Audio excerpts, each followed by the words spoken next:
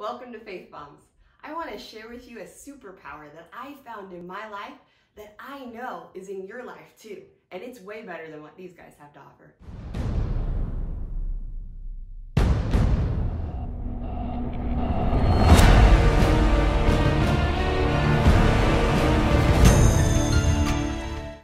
Hi, I want to give you a little testimony about my life.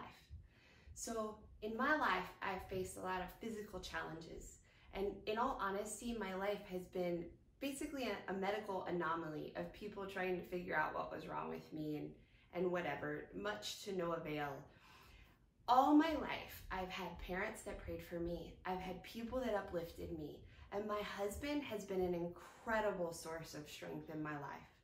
But about a year and a half ago, I found out what it was like to actually dig into the scriptures and really catch it for myself. And I want to tell you what happened. So I had been reading through Luke. I had been just contemplating on the word, and I was facing a really hard physical challenge at the time. Nobody seemed to have any answers for me. And so one day I was at home with my kids, and all this pain came into my body. Pain like I hadn't experienced in a long time. Pain where I literally crumpled up on the floor and just didn't know what to do. I literally was at a loss. I couldn't get up, the pain was too great, and I was panicking to some degree. And all of a sudden, out of my innermost being, these words came, and they come from Luke 12:32. Do not be afraid, little flock, for it is your Father's good pleasure to give you the kingdom. And I'm telling you, a fire came out of my belly that day. I started saying it over and over and over again. And I thought, the kingdom of God doesn't have sickness. He doesn't intend for me to be in pain. He doesn't intend for me to be writhing on the ground, not able to take care of my children, not able to do the things that he's called me to do. And so over and over again, I said, not today.